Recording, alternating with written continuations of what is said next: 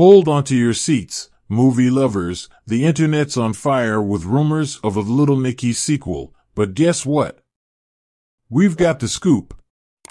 A flashy poster claiming to be Little Nicky 2 hits the web, but don't be fooled, it's faker than a $3 bill.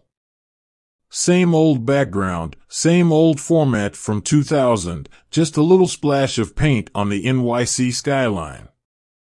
And Adam Sandler's face. Copy-paste central, talk about devilish déjà vu.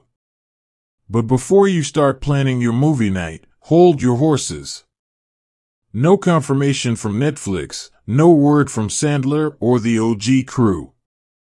Looks like this sequel's stuck in movie limbo. Stay tuned to coming soon for all the latest gossip.